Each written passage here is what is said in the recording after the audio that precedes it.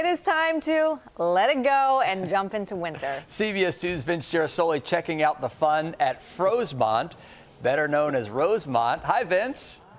Hey, how's this for a great way to start your day with some ice skating and Michael Bublé, as Rosemont has been turned into Frozemont for your holiday happiness.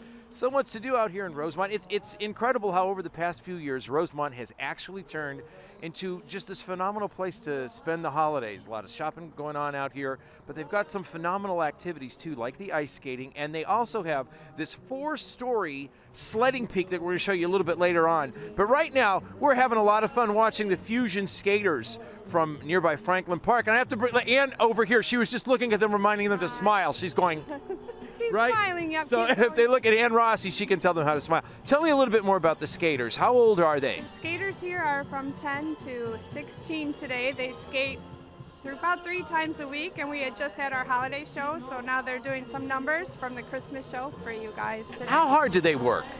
They do work pretty hard. It is a hard sport to continue. If you want to improve, you've got to be there. You've got to be on the ice practicing. And that happens in the early morning hours, because anytime we work with skaters and we tell them what time we go on the air, they're like, we're up already. Yep, 5:30 in the morning. We are on the ice practicing until 7 or 8, depending when they have to start school and leave. But we do skate in the morning and then after school. Well, they're working really hard, and look at all these synchronized moves that they've got for you this morning. But what you have to do is stay tuned, because we're going to go on that 4-story Polar Peak, where we're going to go sledding a little bit later on. Skating through life out here in Frozemont with the Fusion skaters this morning. They look great. Polar Peak. Stay tuned for that. All right. Thank you, Vince.